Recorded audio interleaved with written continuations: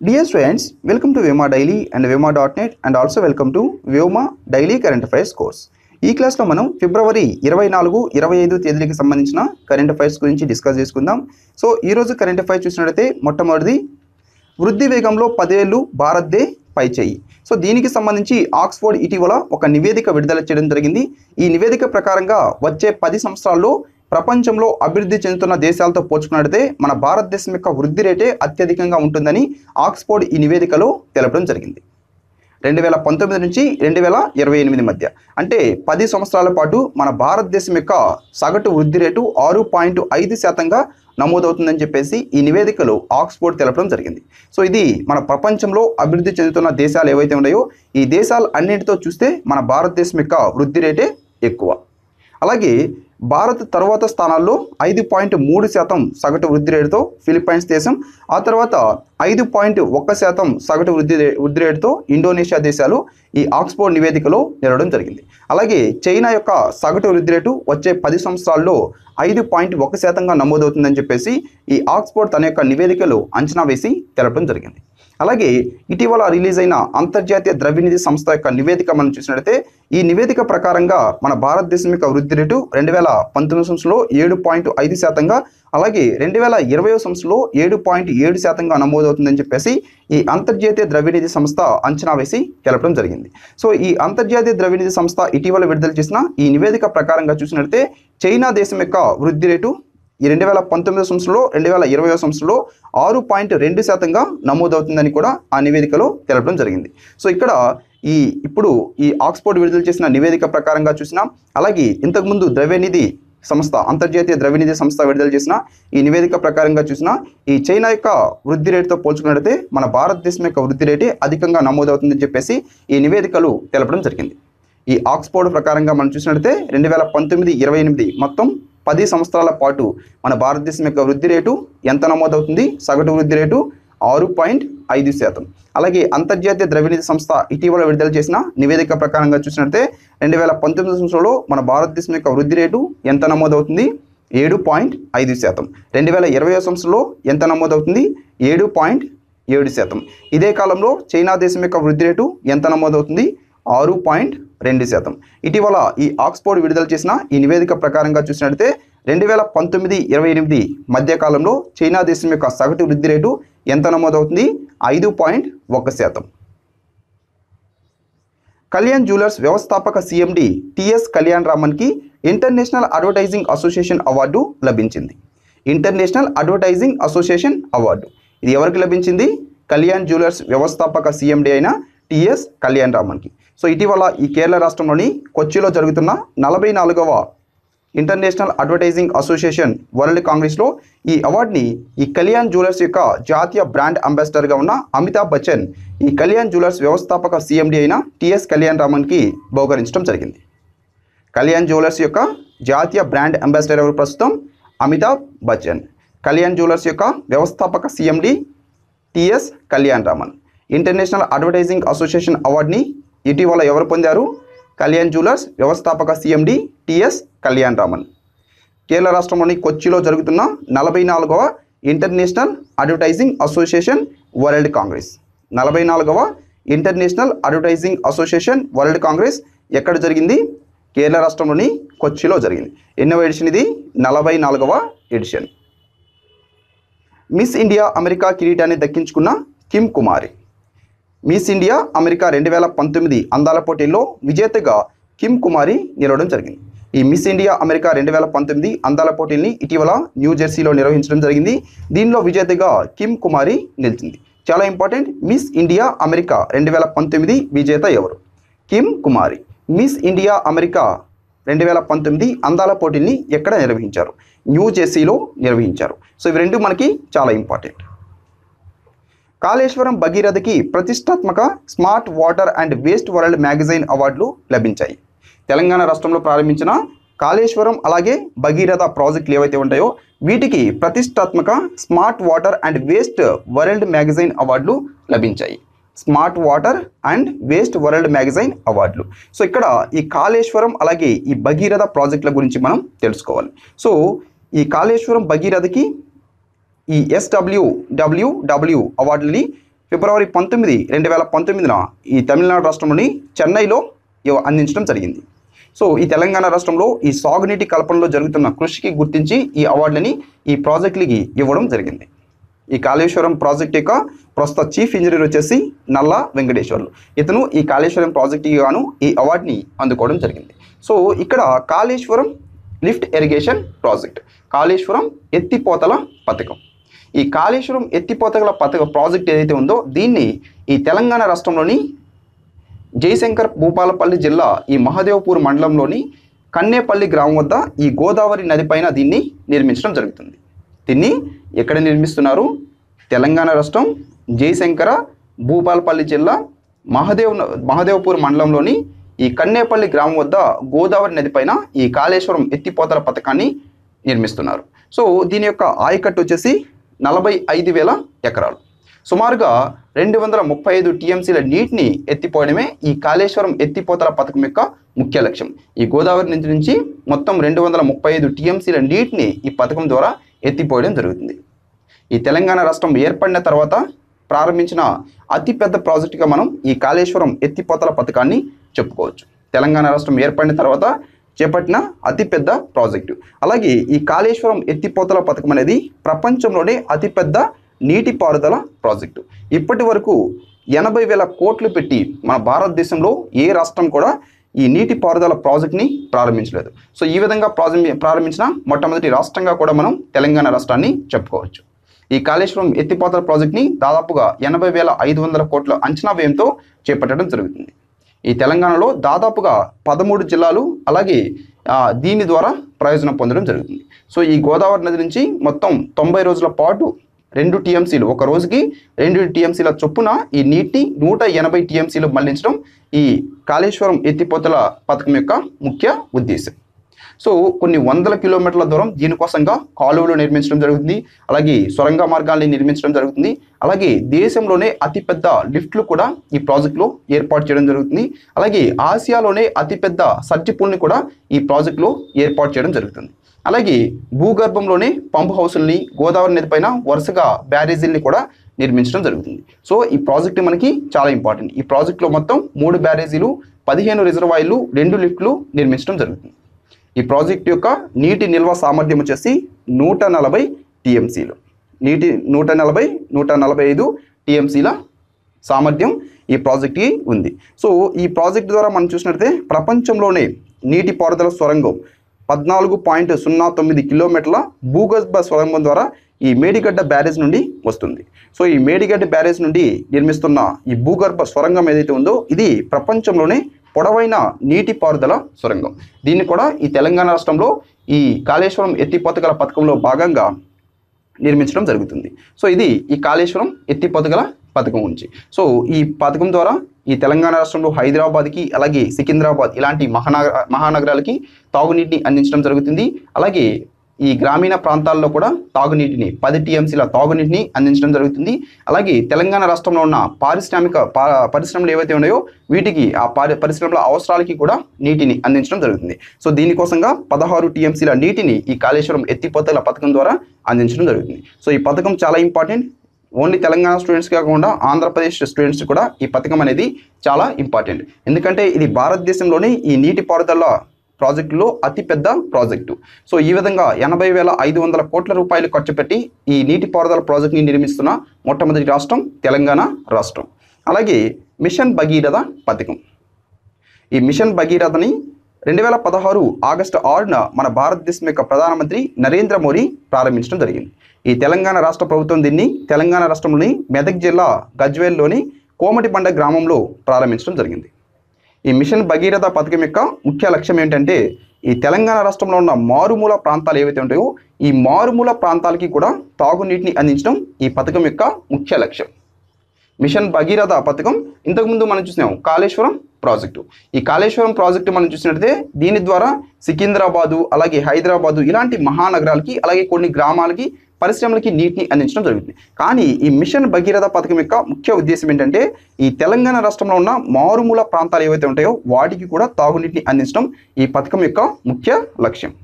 ఈ గ్రామీణ గృహాల్లో ఒక వ్యక్తికి 100 లీటర్ల తాగునీరు అలాగే పట్టణ గృహాల్లో ఒక్క వ్యక్తికి 150 లీటర్ల తాగునీరుని అందించడం ఈ మిషన్ భగీరథ పథకం యొక్క ముఖ్య ఉద్దేశం. మొత్తం 45,000 నీటి ట్యాంకులను కూడా ఈ మిషన్ భగీరథ పథకం కింద పునరావృతం చేయడం జరుగుతుంది. అంటే పాడుపడిపోయిన నీటి ట్యాంకులు ఏవైతే ఉన్నాయో అవి ఈ తెలంగాణ రాష్ట్రంలో ఉన్న 45,000 ట్యాంకులు. వీటిని కూడా ఈ మిషన్ భగీరథ పథకం కింద మరలా వాటిని నిర్మించడం, మరలా వాటిని పునరావృతం చేయడం జరుగుతుంది. సో ఇది కూడా ఇందులో లక్ష్యం. సినీ గేయ రచయిత రంగభట్టర్ మరణించడం జరిగింది. ప్రముఖ సినీ గేయ రచయిత అయిన వేదవ్యాస రంగభట్టర్ ఫిబ్రవరి 20, 2019న ఆంధ్రప్రదేశ్ రాష్ట్రంలోని తిరుపతిలో మరణించడం జరిగింది. స్టాంప్ చట్టంలో సవరణలకి రాష్ట్రపతి ఆమోదం తెలపడం జరిగింది. స్టాంప్ చట్టంలో సవరణలకి మన భారతదేశం యొక్క రాష్ట్రపతి రామ్నాథ్ కోవింద్ ఇటీవల ఆమోదం తెలపడం జరిగింది. మన భారతదేశంలో ఈ పన్నుల ఎగవేతని నిరోధించడంతో పాటుగా ఈ స్టాంప్ డ్యూటీ ఏదైతే ఉందో ఈ స్టాంప్ డ్యూటీ విధింపుని క్రమబద్ధీకరించడం కోసంగా దీనిలో సవరణలతో కూడిన భారతీయ స్టాంపు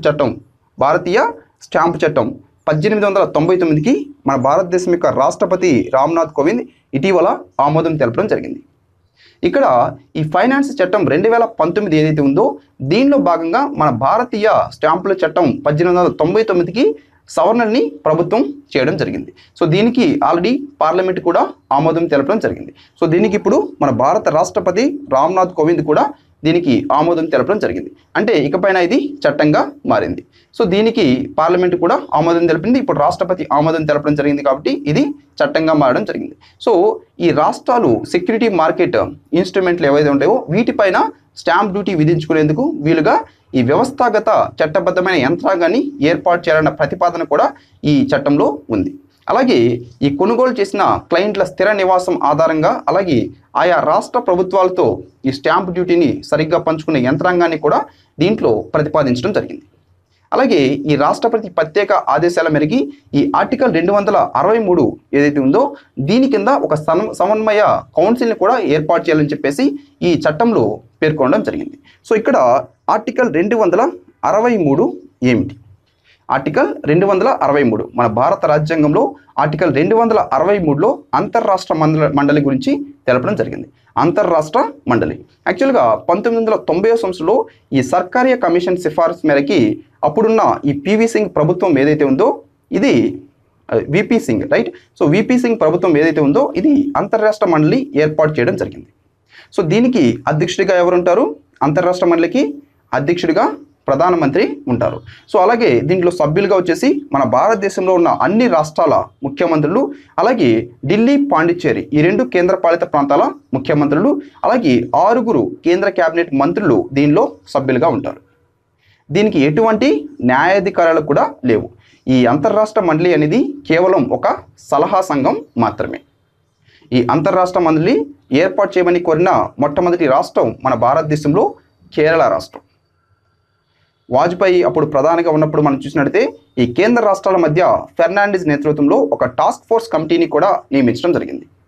ఫెర్నాండెస్ నేతృత్వంలో ఒక టాస్క్ ఫోర్స్ కమిటీని కూడా అప్పుడున్న వాజ్పేయి ప్రధానిగా ఉన్నప్పుడు ఈ కేంద్ర రాష్ట్రాల మధ్య కనీస సంబంధాలని నెలకొల్పడం కోసంగా నియమించడం జరిగింది. ఆ తర్వాత మన్మోహన్ సింగ్ ప్రభుత్వం వచ్చినప్పుడు శివరాజ్ పాటిల్ నాయకత్వంలో ఒక ప్రత్యేక కమిటీని నియమించడం జరిగింది.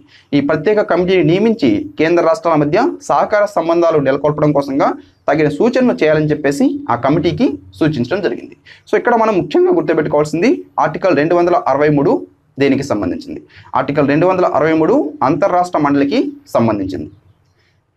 సర్కారీ కమిషన్ సిఫార్సు మేరకి విపి సింగ్ ప్రభుత్వం ఈ 1990 సంవత్సరంలో ఈ అంతర్రాష్ట్ర మండలిని మొట్టమొదటిసారిగా ఏర్పాటు చేయడం జరిగింది. సో దీనికి అధ్యక్షుడిగా ఎవరుంటారు? ప్రధానమంత్రి ఉంటారు. దీనిలో సభ్యులుగా వచ్చేసి అన్ని రాష్ట్రాల ముఖ్యమంత్రులు, అలాగే ఢిల్లీ, పాండిచ్చేరిల ముఖ్యమంత్రులు, 6 కేంద్ర కేబినెట్ మంత్రులు దీనిలో సభ్యులుగా ఉంటారు. ఈ అంతర్రాష్ట్ర మండలి ఏర్పాటు చేయాలని చెప్పేసి మన భారతదేశంలో కోరిన మొట్టమొదటి రాష్ట్రం ఏమిటి? కేరళ రాష్ట్రం. అలాగే శివరాజ్ పాటిల్ కమిటీ దేనికి సంబంధించింది? శివరాజ్ పాటిల్ కమిటీ వచ్చేసి మన భారతదేశంలో కేంద్ర రాష్ట్రాల మధ్య కనీస సంబంధాలను నెలకొల్పడం కోసంగా ఏర్పాటు చేసిన కమిటీ. సో ఇవన్నీ కూడా మనకి చాలా ఇంపార్టెంట్. సో ఇప్పుడు ఈ స్టాంప్ చట్టంలో సవరణలకి రాష్ట్రపతి ఆమోదం తెలపడం జరిగింది రైట్. సో అలాగే ఈ కౌన్సిల్లో మనం చూసినట్లయితే కేంద్ర రాష్ట్రాల ప్రతినిధులు కూడా ఉంటారు. అలాగే ఈ స్టాంప్ డ్యూటీ ఛార్జీల సమీక్ష కానీ సవరణ పైన సూచనలు చేయడం ఈ కౌన్సిల్ యొక్క ముఖ్య బాధ్యతగా మనం చెప్పుకోవచ్చు. సో దీనికి ఈ ఫినాన్స్ చట్టం 2019 ఏదైతే ఉందో దీనిలో భాగంగానే ఈ భారతీయ స్టాంపుల చట్టం 1899కి మన భారత ప్రభుత్వం సవరణలు చేయడం జరిగింది. సో దీన్ని ఆల్రెడీ పార్లమెంటు ఆమోదించింది. ఇప్పుడు రాష్ట్రపతి కూడా దీనికి ఆమోద ముద్ర వేయడం జరిగింది. పిఎఫ్ పై తాజా వడ్డీ రేటు 8.65%. ప్రొవిడెంట్ ఫండ్ ఏదైతే ఉందో దీనిపైన తాజా వడ్డీ రేట్ని 8.65%కి పెంచడం జరిగింది. సో ఇంతకుముందు మనం చూసినట్లయితే 2015-16 ఆర్థిక సంవత్సరంలో ఈ ప్రొవిడెంట్ ఫండ్ పైన వడ్డీ రేటు 8.8%గా ఉండేది. ఆ తర్వాత దీన్ని 2016-17 సంవత్సరంలో 8.65%కి తగ్గించడం జరిగింది. ఆ తర్వాత 2017-18 సంవత్సరంలో 5 ఏళ్ల కనిష్టమైన 8.55%కి ఈ వడ్డీ రేట్ని తగ్గించడం జరిగింది, ప్రొవిడెంట్ ఫండ్ పైన వడ్డీ రేట్ని. సో ఇప్పుడు ప్రస్తుత ఆర్థిక సంవత్సరానికి 2018-19 ఆర్థిక సంవత్సరానికి ఈ ప్రొవిడెంట్ ఫండ్ డిపాజిట్ల పైన వడ్డీ రేట్ని 8.65%కి పెంచాలని చెప్పేసి ఉద్యోగుల భవిష్య నిధి సంస్థ నిర్ణయించడం జరిగింది. సో ఇప్పుడు ఇది 8.65%కి పెంచడం జరిగింది, రైట్. ప్రొవిడెంట్ ఫండ్ పైన తాజా వడ్డీ రేట్ని 8.65%కి పెంచడం జరిగింది. ఇంతకుముందు చూసినట్లయితే 2017-18 సంవత్సరంలో 8.55%గా ఉండేది. దీన్ని ఇప్పుడు 8.65%కి పెంచాలని చెప్పేసి ఉద్యోగుల భవిష్య నిధి సంస్థ ఇటీవల నిర్ణయించడం జరిగింది. జమాత్ ఉద్ దవా ఉగ్ర సంస్థపై పాకిస్తాన్ నిషేధం విధించడం జరిగింది. జమాత్ ఉద్ దవా ఉగ్ర సంస్థ పైన పాకిస్తాన్ నిషేధం విధించింది. సో ఇక్కడ మనం ముఖ్యంగా గుర్తుపెట్టుకోవాల్సింది జమాత్ ఉద్ దవా ఉగ్ర సంస్థ పైన ఇటీవల నిషేధం విధించిన దేశం పేరేమిటి? ఈ దేశం పేరు పాకిస్తాన్ దేశం. ఇది మనకి చాలా ఇంపార్టెంట్. అలాగే ఈ జమాత్ ఉద్ దవా ఉగ్ర సంస్థ ఏదైతే ఉందో దీని యొక్క లీడర్ పేరు కూడా మనకి చాలా ఇంపార్టెంట్. 2008 ఈ ముంబై ఉగ్రదాడి సూత్రధారి అయిన హఫీజ్ సయీద్ దీనికి లీడర్. జమాత్ ఉద్ దవా ఉగ్ర సంస్థ. ఈ జమాత్ ఉద్ దవా ఉగ్ర సంస్థ యొక్క అనుబంధ దాతృత్వ సంస్థ వచ్చేసి ఫలాహే ఇన్సాయినత్. ఈ రెండింటినీ కూడా ఈ పాకిస్తాన్ దేశం ఇటీవల ఫిబ్రవరి 21, 2019 నిషేధం విధించడం జరిగింది. సో ఈ నిషేధంలో భాగంగా దీనికి ఎలాంటి ఫండ్స్ కానీ ఎలాంటి డొనేషన్స్ కానీ రావు. జమాత్ ఉద్ దవా ఉగ్ర సంస్థ దీనిపైన నిషేధం విధించిన దేశం పాకిస్తాన్. ఎప్పుడు ఫిబ్రవరి 21, 2019 దీనిపైన నిషేధం విధించడం జరిగింది. దీని యొక్క లీడర్ వచ్చేసి హఫీజ్ సయీద్. చాలా ఇంపార్టెంట్. పాక్ వెళ్ళే జలాల్ని నిలిపివేయాలని చెప్పేసి నిర్ణయించిన భారత్.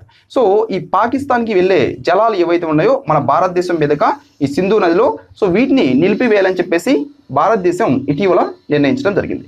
ఈ పుల్వామా మన భారతదేశంలోని కాశ్మీర్లో జరిగిన పుల్వామా ఉగ్రదాడి ఏదైతే ఉందో దీనికి చర్యగా ఈ పాకిస్తాన్ వెళ్ళే జలాల్ని నిలిపివేయాలని చెప్పేసి భారతదేశం నిర్ణయించడం జరిగింది.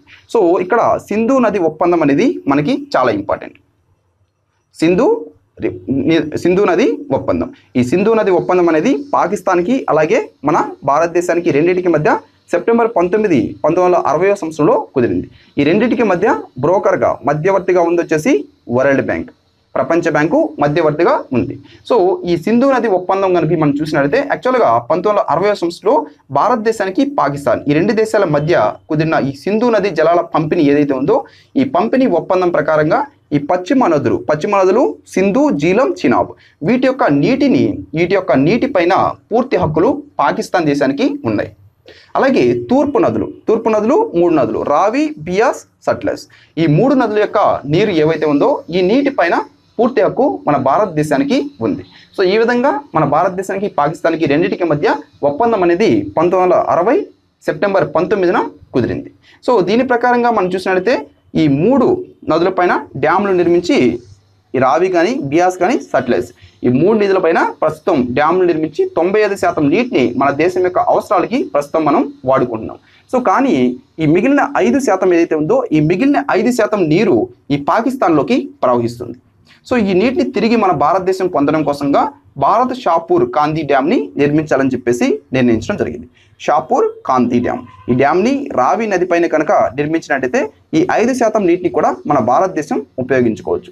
సో ఈ 5% నీటిని మనం ఇప్పుడు పాకిస్తాన్కి ఇవ్వకూడదు, దీన్ని కూడా మన భారతదేశమే ఉపయోగించుకోవాలని చెప్పేసి దీనికోసంగా షాపూర్ కాంతి ఈ డ్యామ్ ఏదైతే ఉందో దీన్ని రావి నది పైన నిర్మించడం కోసంగా ఇప్పుడు మరలా దీన్ని పునఃప్రారంభించడం జరిగింది. ఇంతకుముందు దీన్ని ప్రారంభించడం జరిగింది, కానీ కాశ్మీర్ కొంత అడ్డు కూడా వేయడంతో దీన్ని ఆపివేయడం జరిగింది. సో ఇప్పుడు మరలా తిరిగి దీన్ని పునఃప్రారంభించడం జరిగింది. షాపూర్ కాంది డ్యామ్ దీన్ని ఏ నది మీద నిర్మిస్తున్నారు? రావి నది పైన దీన్ని నిర్మిస్తున్నారు. ఈ సింధు నది ఒప్పందం ఎప్పుడు కుదిరింది? సెప్టెంబర్ 19, 1960. ఈ ఒప్పందం ఏ దేశాల మధ్య? భారతదేశం, పాకిస్తాన్. ఈ రెండింటికి మధ్య మధ్యవర్తిగా బ్రోకర్గా ఉంది ఎవరు? ప్రపంచ బ్యాంక్. ఈ సింధు నది ఒప్పందంలో పాకిస్తాన్కి నీటిని ఏ నదుల యొక్క నీటి మీద పూర్తి హక్కులు ఉన్నాయి? పశ్చిమ నదులు, అవి సింధు, జీలం, చినాబ్. అలాగే భారతదేశానికి ఏ నదుల నీటి మీద పూర్తి హక్కు ఉంది? రావి, బియాస్, సట్లెజ్. ఇవన్నీ కూడా మనకి చాలా ఇంపార్టెంట్. ఆసియా హాకీ సమాఖ్య ఉపాధ్యక్షుడిగా ముస్తాక్ అహ్మద్, కార్యనిర్వాహక బృందం సభ్యురాలుగా ఆసియా అలీ ఎన్నికవడం జరిగింది. ఆసియా హాకీ సమాఖ్య ఉపాధ్యక్షుడిగా ముస్తాక్ అహ్మద్, అలాగే ఆసియా హాకీ సమాఖ్య యొక్క కార్యనిర్వాహక బృందం సభ్యురాలుగా ఆసియా అలీ ఇటీవల ఫిబ్రవరి 22న ఈ జపాన్లోని గిఫు నగరంలో ఎన్నికవడం జరిగింది. ఆసియా హాకీ సమాఖ్య ఉపాధ్యక్షుడు ఎవరు? ముస్తాక్ అహ్మద్. ఆసియా హాకీ సమాఖ్య కార్యనిర్వాహక బృందం సభ్యురాలుగా ఇటీవల ఫిబ్రవరి 2019 ఎవరు ఎన్నికయ్యారు? Asia Ali. Asian hockey federation యొక్క ప్రధాన కార్యాలయం వచ్చేసి మలేషియాలోని కౌలాలంపూర్లో ఉంటుంది. భారత్, దక్షిణ కొరియాల మధ్య 6 ఒప్పందాలు కుదిరాయి. సో ఇటీవల మనం చూసినట్లయితే మన భారతదేశం యొక్క ప్రధానమంత్రి నరేంద్ర మోడీ ఈ దక్షిణ కొరియాకి అధికార పర్యటన కోసమై వెళ్ళడం జరిగింది. సో అక్కడ ఈ సియోల్ శాంతి బహుమతిని 2018 సంవత్సరానికి గాను మన భారతదేశం యొక్క ప్రధానమంత్రి నరేంద్ర మోడీ అందుకోవడం జరిగింది. ఆ తర్వాత మన భారతదేశం యొక్క ప్రధాని నరేంద్ర మోడీ అలాగే దక్షిణ కొరియా దేశం యొక్క అధ్యక్షుడు మూన్ జే ఇన్ మధ్య ఫిబ్రవరి 22న ఒక సమావేశం జరిగింది. సో ఈ చర్చల తర్వాత మొత్తం 6 ఒప్పందాలపైన సంతకాలు చేస్తున్నట్టుగా తెలపడం జరిగింది. భారత్, దక్షిణ కొరియా దేశాల మధ్య మొత్తం ఎన్ని ఒప్పందాల మీద సంతకాలు జరిగాయి? 6 ఒప్పందాలు కుదిరాయి. సో ఇవి మనకి చాలా ఇంపార్టెంట్. ఈ దక్షిణ కొరియాలోని సియోల్లో ఫిబ్రవరి 22న భారతదేశం యొక్క ప్రధాని నరేంద్ర మోడీ అలాగే దక్షిణ కొరియా అధ్యక్షుడు మూన్ జే ఇన్ మధ్య ఈ 6 ఒప్పందాలు కుదిరాయి. ప్రముఖ దర్శకుడు కోడి రామకృష్ణ మరణించడం జరిగింది. ఫిబ్రవరి 22, 2019న తెలంగాణ రాష్ట్రంలోని హైదరాబాద్లో అనారోగ్య కారణంగా ప్రముఖ దర్శకుడైన కోడి రామకృష్ణ మరణించడం జరిగింది. ప్రపంచ కప్ షూటింగ్ టోర్నమెంట్లో భారత మహిళా షూటర్ అపూర్వి చండేలా ప్రపంచ రికార్డు సృష్టించడం జరిగింది. అలాగే దీనిలో ఈమె స్వర్ణ పతకాన్ని కూడా పొందడం జరిగింది. ప్రపంచ కప్ షూటింగ్ టోర్నమెంట్ 2019 ఎక్కడ జరుగుతుంది? ఈ ప్రపంచ కప్ న్యూఢిల్లీలో జరుగుతుంది. సో దీనిలో మన భారత మహిళా షూటర్ అపూర్వి చండేలా ఒక ప్రపంచ రికార్డుని సృష్టించడం జరిగింది.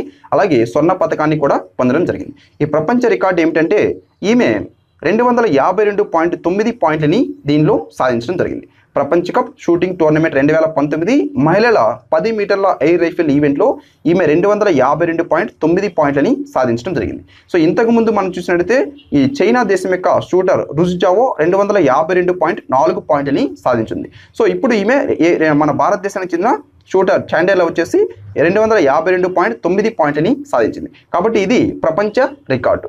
అలాగే ఈ ప్రపంచ కప్ షూటింగ్ టోర్నమెంట్ 2019 మహిళల 10 మీటర్ల ఎయిర్ రైఫిల్ ఈవెంట్ ఫైనల్లో ఈమె స్వర్ణ పతకాన్ని గెలుచుకోవడం జరిగింది. అలాగే 251.8 పాయింట్లతో చైనా దేశానికి చెందిన రుజుజావో రజత పతకాన్ని గెలుచుకుంది. ఆ తర్వాత 230.4 పాయింట్లతో ఈ చైనా దేశానికి చెందిన హాంగ్జూ వచ్చేసి కాంస్య పతకాన్ని పొందడం జరిగింది. సో ఈ 3 కూడా మనకి చాలా ఇంపార్టెంట్. ప్రపంచ కప్ షూటింగ్ టోర్నమెంట్ 2019 మహిళల 10 మీటర్ల ఎయిర్ రైఫిల్ ఈవెంట్లో స్వర్ణ పతక విజేత ఎవరు? చండేలా. ఈమె ఏ దేశానికి సంబంధించిన షూటర్? ఇండియా దేశానికి సంబంధించిన షూటర్.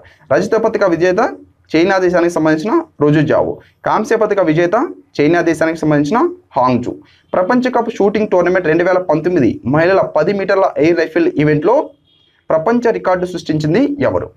చండేలా. ఈమె మొత్తం 252.9 పాయింట్లు స్కోర్ చేయడం జరిగింది. అలాగే ఈ ప్రపంచ కప్ షూటింగ్లో పురుషుల 10 మీటర్ల ఎయిర్ పిస్టల్ విభాగంలో వచ్చేసి మన భారతదేశానికి చెందిన షూటర్ సౌరభ్ చౌదరికి స్వర్ణ పథకం దక్కింది. ప్రపంచ కప్ షూటింగ్ పురుషుల 10 మీటర్ల ఎయిర్ పిస్టల్ విభాగంలో స్వర్ణ పథకం గెలిచిన వ్యక్తి సౌరభ్ చౌదరి. విశాఖలో వరల్డ్ ఓషన్ సైన్స్ కాంగ్రెస్ ప్రారంభమవడం జరిగింది. ఆంధ్రప్రదేశ్ రాష్ట్రంలోని విశాఖలో వరల్డ్ ఓషన్ సైన్స్ కాంగ్రెస్ని ఫిబ్రవరి 25న ప్రారంభించడం జరిగింది. చాలా important, world ocean science Congress 2019 ఎక్కడ ప్రారంభమైంది? ఆంధ్రప్రదేశ్ రాష్ట్రంలోని విశాఖపట్నంలో ఫిబ్రవరి 25వ తేదీన ఇది ప్రారంభమైంది. ఫిబ్రవరి 25 నుంచి 27 వరకు మొత్తం 3 రోజుల పాటు ఇది ఇక్కడ జరుగుతుంది. దీన్ని నిర్వహిస్తుంది వచ్చేసి న్యూఢిల్లీకి చెందిన విజ్ఞాన భారతి, అలాగే ఏపీ భారతీయ విజ్ఞాన మండలి సంయుక్తంగా దీన్ని నిర్వహిస్తున్నారు. ఈ వరల్డ్ ఓషన్ సైన్స్ కాంగ్రెస్ 2019లో ఈ వాతావరణ మార్పుల్లో సముద్రాలు, అలాగే తీర ప్రాంత నివాసాలు, సుస్థిరత ఇలాంటి అంశాలపైన చర్చించడం జరుగుతుంది. వరల్డ్ ఓషన్ సైన్స్ కాంగ్రెస్ 2019 ఫిబ్రవరి 25 నుంచి 27 వరకు దీన్ని ఎక్కడ నిర్వహిస్తున్నారు? ఆంధ్రప్రదేశ్ రాష్ట్రంలోని విశాఖపట్నంలో దీన్ని నిర్వహిస్తున్నారు. ప్రధానమంత్రి కిసాన్ పథకాన్ని ప్రారంభించడం జరిగింది. సో ఇటీవల ఫిబ్రవరి 24, 2019 మన భారతదేశం యొక్క ప్రధానమంత్రి నరేంద్ర మోడీ ప్రధానమంత్రి కిసాన్ పథకాన్ని ఉత్తరప్రదేశ్ రాష్ట్రంలోని గోరఖ్పూర్లో ప్రారంభించడం జరిగింది. ప్రధానమంత్రి కిసాన్ పథకం ఇది దేనికి సంబంధించింది? మన భారతదేశంలో ఉన్న రైతులు ఎవరైతే ఉంటారో 5 ఎకరాల లోపు సాగు భూమి కలిగి ఉన్న రైతులు, వీరికి సంవత్సరానికి 6,000 రూపాయలు ఆర్థిక సాయం 3 విడతల్లో డైరెక్ట్గా వారి యొక్క ఖాతాల్లోకి వేయాలని చెప్పేసి ఈ ప్రధానమంత్రి కిసాన్ పథకాన్ని తీసుకొస్తున్నట్టుగా 2019-20 తాత్కాలిక బడ్జెట్లో కేంద్ర ప్రభుత్వం తెలపడం జరిగింది. సో దీనిలో భాగంగానే ఫిబ్రవరి 24, 2019 మన భారతదేశం యొక్క ప్రధానమంత్రి నరేంద్ర మోడీ ఉత్తరప్రదేశ్ రాష్ట్రంలోని గోరఖ్పూర్లో ఈ ప్రధానమంత్రి కిసాన్ పథకాన్ని ప్రారంభించడం జరిగింది.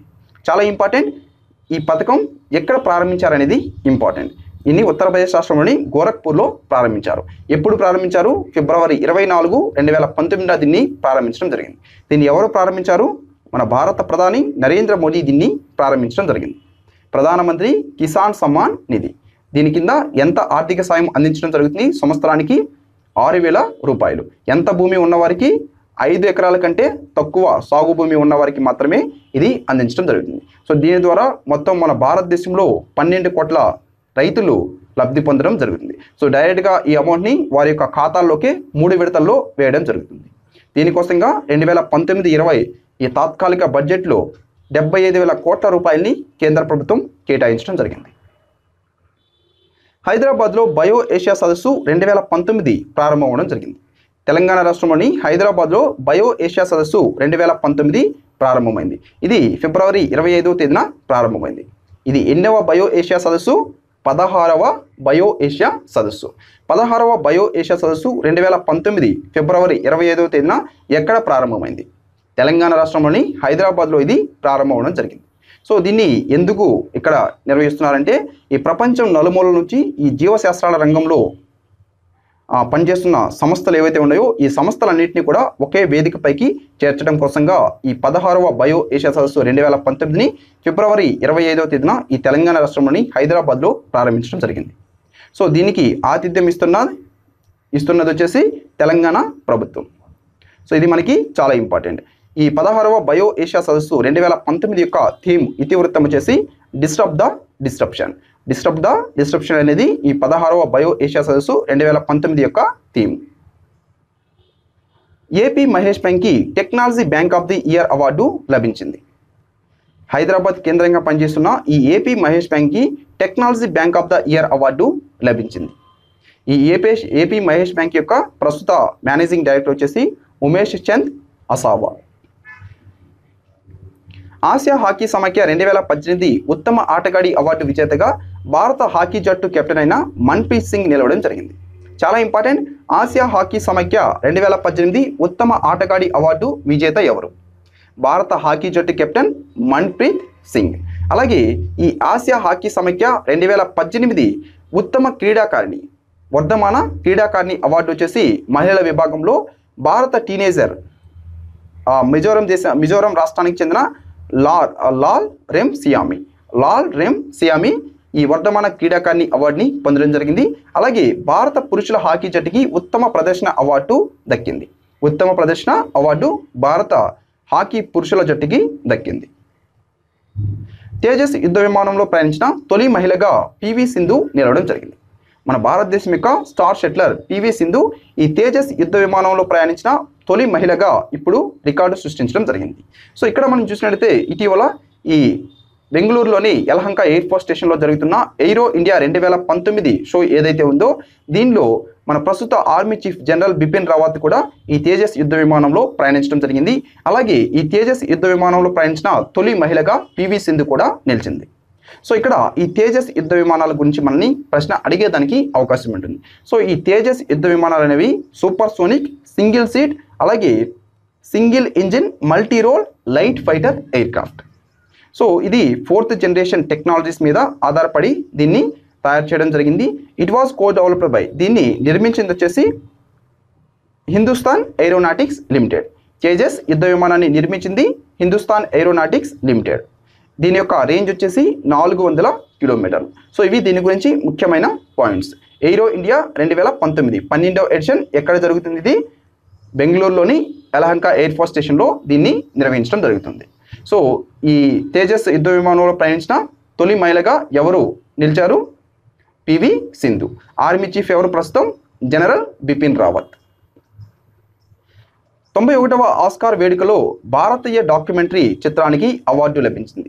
91వ ఆస్కార్ వేడుకలు 2019 సంవత్సరానికి గాను ఈ 91వ ఆస్కార్ వేడుకల్ని నిర్వహించడం జరుగుతుంది. సో దీనిలో భారతీయ డాక్యుమెంటరీ చిత్రానికి ఆస్కార్ అవార్డు లభించింది.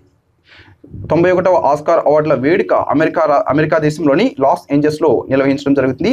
ఈ భారతీయ డాక్యుమెంటరీ చిత్రానికి ఆస్కార్ అవార్డు లభించింది. ఈ భారతీయ డాక్యుమెంటరీ చిత్రం వచ్చేసి పీరియడ్ ఎండ్ ఆఫ్ సెంటెన్స్. ఈ పీరియడ్ ఎండ్ ఆఫ్ సెంటెన్స్కి 91వ ఆస్కార్ అవార్డుల వేడుకలో ఆస్కార్ అవార్డు లభించింది. ఈ పీరియడ్ ఎండ్ ఆఫ్ సెంటెన్స్ ఈ డాక్యుమెంటరీ చిత్రం దేనికి సంబంధించిందంటే మన భారతదేశంలోని పలు ప్రాంతాల్లో ఉన్న ఆడపిల్లలు ఎదుర్కొంటున్న ఋతుక్రమ సమస్యలు ఏవైతే ఉన్నాయో దీని గురించి ఈ డాక్యుమెంటరీలో చూపించడం జరిగింది. మొత్తం ఈ డాక్యుమెంటరీ 25 నిమిషాల పాటు ఉంటుంది. ఈ డాక్యుమెంటరీని ఉత్తరప్రదేశ్ రాష్ట్రంలోని హపూర్ ప్రాంతంలో తెరకెక్కించడం జరిగింది. ఈ డాక్యుమెంటరీ పేరు period end of sentence. Period end of sentence. దీని యొక్క నిర్మాత వచ్చేసి గునీత్ మోంగా. దీనికి దర్శకత్వం వహించింది రేఖా జైతాప్జీ. చాలా important. Period end of sentence. ఈ భారతీయ డాక్యుమెంటరీ చిత్రం పేరు పీరియడ్ ఎండ్ ఆఫ్ సెంటెన్స్. దీనికి నిర్మాత గునీత్ మోంగా. దీనికి దర్శకత్వం వహించింది రేఖా జైతాప్జీ. 91వ ఆస్కార్ అవార్డుల వేడుక ఎక్కడ నిర్వహించారు? అమెరికాలోని లాస్ ఏంజల్స్లో నిర్వహించారు. 91 ఆస్కార్ అవార్డుల వేడుకలో ఆస్కార్ అవార్డు పొందిన భారతీయ డాక్యుమెంటరీ చిత్రం ఏంటి? Period end of sentence. చాలా ఇంపార్టెంట్. దీని యొక్క నిర్మాత ఎవరు? గునీత్ మోంగా. దీని యొక్క దర్శకత్వం వహించింది రేఖా జైతాప్జీ. అబుదాబిలో జరగనున్న ఇస్లామిక్ సహకార సంస్థ యొక్క విదేశాంగ మంత్రుల 46వ సెషన్కి ముఖ్య అతిథిగా భారతదేశాన్ని ఆహ్వానించడం జరిగింది. అబుదాబిలో జరగనున్న ఇస్లామిక్ సహకార సంస్థ యొక్క విదేశాంగ మంత్రుల మండలి 46వ సెషన్కి మన భారతదేశాన్ని ముఖ్య అతిథిగా ఆహ్వానించడం జరిగింది. సో ఇక్కడ ఆర్గనైజేషన్ ఆఫ్ ఇస్లామిక్ కోఆపరేషన్, దీన్ని 1969 సెప్టెంబర్ 25న స్థాపించడం జరిగింది. ఈ ఆర్గనైజేషన్ ఆఫ్ ఇస్లామిక్ కోఆపరేషన్ యొక్క ప్రధాన కార్యాలయం సౌదీ అరేబియాలోని జద్దాలో ఉంది. ఈ ఆర్గనైజేషన్ ఆఫ్ ఇస్లామిక్ కోఆపరేషన్లో ప్రస్తుతం సభ్య దేశాల సంఖ్య 57 సభ్య దేశాలు. దీని యొక్క అఫీషియల్ లాంగ్వేజెస్ వచ్చేసి Arabic, English, French. Organisation of Islamic cooperation యొక్క ప్రస్తుత official languages Arabic, English, French. ఈ ఆర్గనైజేషన్ ఆఫ్ ఇస్లామిక్ కోఆపరేషన్ యొక్క ప్రస్తుత సెక్రటరీ జనరల్ వచ్చేసి యూసఫ్ అల్ వతైమిన్. దీని యొక్క ప్రస్తుత సెక్రటరీ జనరల్. ఇతను సౌదీ అరేబియా దేశానికి చెందిన వ్యక్తి. మాజీ న్యాయమూర్తి రచయిత కో చెన్నబాసప్ప ఇటీవల మరణించడం జరిగింది. మాజీ న్యాయమూర్తి అలాగే రచయిత అయిన కో చెన్నబాసప్ప ఇటీవల మరణించడం జరిగింది. సుడాన్ అధ్యక్షుడు ఒమర్ అల్ బషీర్ జాతీయ అత్యవసర స్థితి ప్రకటించడం జరిగింది. స్టేట్ ఆఫ్ నేషనల్ ఎమర్జెన్సీని ఈ సుడాన్ దేశం యొక్క అధ్యక్షుడు ఒమర్ అల్ బషీర్ ఇటీవల ప్రకటించడం జరిగింది. చాలా ఇంపార్టెంట్. ఇది స్టేట్ ఆఫ్ నేషనల్ ఎమర్జెన్సీని ఇటీవల ప్రకటించిన దేశం ఏంటి? సుడాన్ దేశం. ఈ సుడాన్ దేశం యొక్క ప్రస్తుత అధ్యక్షుడు ఎవరు? ఒమర్ అల్ బషీర్. ఈ సుడాన్ దేశం యొక్క రాజధాని వచ్చేసి ఖార్టూమ్. సుడాన్ దేశం యొక్క కరెన్సీ పౌండ్. చాలా ఇంపార్టెంట్. ఇది ఇటీవల స్టేట్ ఆఫ్ నేషనల్ ఎమర్జెన్సీ ప్రకటించిన దేశం ఏది? సుడాన్ దేశం. చాలా important.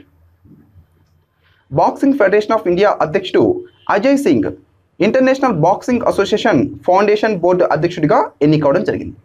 Boxing federation of India యొక్క ప్రస్తుత అధ్యక్షుడు అజయ్ సింగ్. ఇతను international boxing association foundation board అధ్యక్షుడిగా ఇటీవల ఎన్నికవడం జరిగింది. International boxing association. దీన్ని 1946వ సంవత్సరంలో స్థాపించడం జరిగింది. దీని యొక్క ప్రధాన కార్యాలయం స్విట్జర్లాండ్లోని లాసానేలో ఉంది. ఇంటర్నేషనల్ బాక్సింగ్ అసోసియేషన్ యొక్క ప్రధాన కార్యాలయం ఎక్కడుంది? స్విట్జర్లాండ్లోని లాసానేలో ఉంది. బాక్సింగ్ ఫెడరేషన్ ఆఫ్ ఇండియా యొక్క ప్రస్తుత అధ్యక్షుడు ఎవరు? Ajay Singh. International boxing association foundation board అధ్యక్షుడిగా ఇటీవల ఎవరు ఎన్నికయ్యారు? అజయ్ సింగ్ ఎన్నికవడం జరిగింది. సో ఇవి ఈరోజు కరెంట్ అఫైర్స్. తప్పకుండా ఈ వీడియో మీకు నచ్చినట్టయితే లైక్ చేయండి. అలాగే ఈ వీడియో మీద మీ అభిప్రాయాన్ని తప్పకుండా ఈ వీడియో కింద కామెంట్ సెక్షన్లో తెలపండి. అలాగే ఈ వీడియోని మీరు చూసిన తర్వాత మీ ఫ్రెండ్స్కి, మన తెలుగు ఆస్పిరెంట్స్కి ప్రతి ఒక్కరికి చేరే విధంగా మీ సోషల్ మీడియా సైట్స్లో ఫేస్బుక్లో కానీ, వాట్సాప్లో కానీ, లేదా ఇతర సోషల్ మీడియా సైట్స్లో కానీ తప్పకుండా షేర్ చేయండి. అలాగే ఈ డైలీ కరెంట్ అఫైర్స్ నోట్స్ మొత్తం కూడా ఫ్రీగా పీడిఎఫ్ ఫార్మేట్లో మేము మీకు అందించడం జరుగుతుంది. సో దానికి సంబంధించిన లింక్ను కూడా ఈ వీడియో కింద డిస్క్రిప్షన్లో మేము ప్రొవైడ్ చేస్తున్నాం. సో ఆ లింక్ క్లిక్ చేసి ఈ నోట్స్ మొత్తం కూడా ఫ్రీగా పీడిఎఫ్ ఫార్మేట్లో మీరు డౌన్లోడ్ చేసుకొని చదువుకోవచ్చు. అలాగే మీరు vyoma.net వెబ్సైట్ కనుక వెళ్ళినట్టయితే అక్కడ కూడా మేము ఈ డైలీ కరెంట్ అఫైర్స్ ఎప్పటికప్పుడు అప్డేట్ చేయడం జరుగుతుంది. సో అక్కడ నుంచి కూడా మీరు ఈ డైలీ కరెంట్ అఫైర్స్ని ఫాలో అవ్వచ్చు. అలాగే ఈ వీడియో కింద డిస్క్రిప్షన్లో వ్యోమా నిర్వహిస్తున్న అన్ని ఎగ్జామ్స్కి సంబంధించిన ఆన్లైన్ ఎగ్జామ్స్ ఏవైతే ఉన్నాయో ఈ ఆన్లైన్ ఎగ్జామ్స్కి సంబంధించిన లింక్స్ని కూడా మేము ఇవ్వడం జరుగుతుంది. సో వాటిని కూడా మీరు ఫాలో అవ్వచ్చు. అలాగే 27th ఈవినింగ్ 6 నుంచి 7:30 వరకు ఈ యొక్క లైవ్ క్లాస్ తీసుకోవడం జరుగుతుంది. ఈ కరెంట్ అఫైర్స్ మీద, కరెంట్ అఫైర్స్కి ఎలా ప్రిపేర్ అవ్వాలి, వాటికి ఏ సోర్సెస్ని మీరు ఫాలో అవ్వాలి, అలాగే ఈ కరెంట్ అఫైర్స్ 2019 జనవరి మంత్కి సంబంధించిన మోస్ట్ ఇంపార్టెంట్ కరెంట్ అఫైర్స్, దానికి సంబంధించిన కొన్ని బిట్స్ ప్రాక్టీస్ బిట్స్ కూడా మనం అక్కడ చేయడం జరుగుతుంది. లైవ్లో మీరు వాటికి ఆన్సర్ చేయొచ్చు. సో ఈ క్లాస్ని తప్పకుండా 27 6 గంటల నుంచి సాయంత్రం 7:30 వరకు తప్పకుండా ఫాలో అవ్వండి. Thank you friends.